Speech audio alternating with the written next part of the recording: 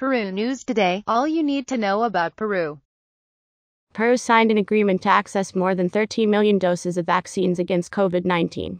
The Foreign Ministry reported that the government signed a compromise agreement with the organization World Alliance for Vaccines, GAVI. Peru will access more than 13 million doses of vaccines against COVID-19 through the Covax Facility mechanism, the Ministry of Foreign Affairs reported today. The COVAX mechanism is co-led by the Global Alliance for Vaccines, GAVI, the Coalition for the Promotion of Innovations for Epidemic Preparedness, CEPI, and by the World Health Organization, WHO. It is an initiative that seeks to coordinate with vaccine manufacturers so that countries have equitable access to safe vaccines.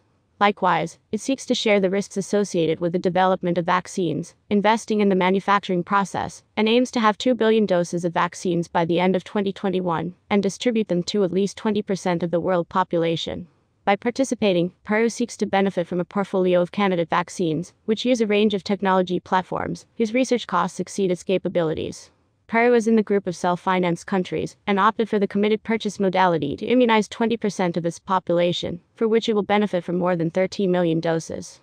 The Foreign Ministry reported that the government yesterday signed the commitment agreement with GAVI on behalf of the Mechanism for Global Access to Vaccines Against COVID-19, Covax Facility mechanism. Visit at www.perunewstoday.com. Also follow on Facebook and Twitter.